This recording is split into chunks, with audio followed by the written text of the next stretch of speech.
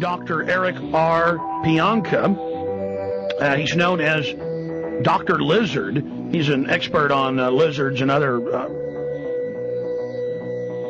reptoids, I guess. And this guy is just a real piece of work. In fact, there's no way to give you the full magnitude of the disgusting nature of this individual. But I thought it was important with our guest, who's filed complaints and been speaking out against this, Forrest M. Mims, is chairman of the Environmental Science Section, the Texas Academy of Science, and he was there with others witnessing this a month ago at Lamar University at their annual meeting. And then after he gives this sickening speech, he goes and is given Distinguished Scientist of the Year by the Texas Academy of Sciences. But, sir, let's go over some of the other key points here of what we're facing with this individual. Well, the problem is much bigger than this, because he's essentially acquiesced in by the Texas Academy of Science. They are not answering my emails that they promptly withdraw this award. It's a real tragedy. And the Dr. Sean Carlson, who is the MacArthur Fellow and the director and executive and founder of the Society for Amateur Scientists, has written a harsh editorial about this, demanding that people do something. Notify the United States Air Force Academy, where the professor, the president of our academy, is a visiting guest distinguished professor, and demand that they answer my letters. Notify the regents of the University of Texas and ask them what they think about this. I agree, and this individual is right here at UT Austin, and of course he's got several scientific degrees and PhDs in environmental ecology, and also he talks a lot about walling off resources, sustainability, walling human species up basically in prisons. He's a real monster. You know, Mr. Mims, why doesn't he line up first if we all need to die and go ahead and kill himself? Well, he said at one point in the speech after the airborne Ebola attacks that he said, I might have to go. I accused him in a letter that he wants to use a disease that kills only Africans. And he wrote back and he said, no, he's for everybody going. He doesn't want to be racially prejudiced. He wants an equal opportunity killer virus. Now, the Associated Press, you talked to them. This is extremely newsworthy. They spiked your story. Well, actually, the Seguin Gazette Enterprise had a page-one story yesterday on Sunday morning, outstanding story by Jamie Mobley. They would not carry her story. I called and asked why. They said, we can't carry such an important story if it's just done by a small-town newspaper. These people are part of the dark ages of the media. They need to realize that it's radio and the web that are carrying the ball, and the newspapers they're way behind the times. The Associated Press said they would call today. They haven't called. Well, let me make it clear, Chairman, that I believe you're going to become fully educated in the very near future. There is an official CIA program implemented by the State Department in '73 to order countries to forcibly sterilize half their women.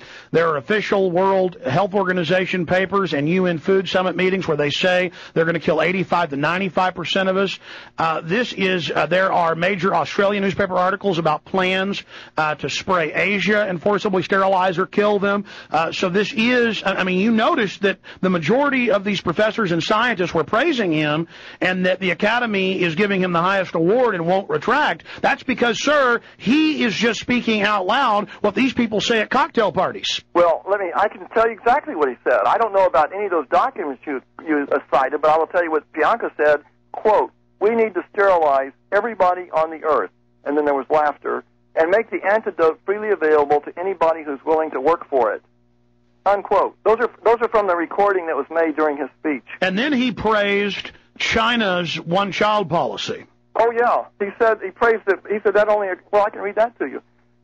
He said that's because of the police state in China. China was able to turn the corner and become the new superpower in the world because they have a police state and they can force people to stop reproducing. That's the only reason they were able to turn the corner. Unquote. Now, let me stop you, Chairman, right there, because, again, I use the analogy of the transatlantic slave trade. They dehumanized the Africans and said they weren't human. This is really the elite of today, these Malthusian social Darwinists.